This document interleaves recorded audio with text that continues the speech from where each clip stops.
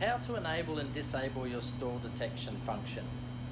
For this process, we use the P2 button on the back of the remote control, the down button, and then the down button again. So as this function is already set up with the stall detection on them as factory, if you want to disable that function or enable the function, we can just go through this process it's exactly the same process of the P2 down and down to enable it or disable it. It's currently set up on stall detection at the moment, but we can remove that. By doing that, we press the P2 button, which we should get 1 jog, 1 beep.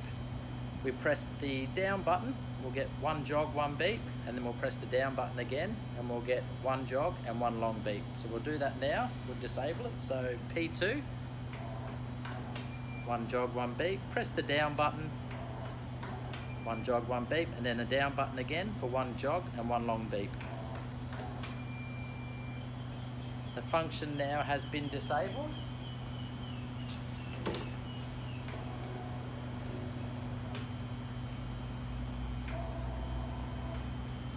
So if we want to enable this function back in again, we do exactly the same process. We'll just end up on the very last down press button, we'll end up with 2 jogs, 3 beeps, but we'll run through that right now.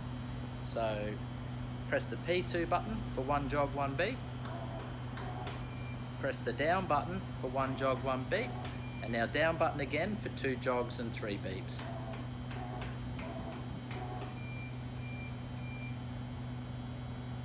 Now the store function should be 8.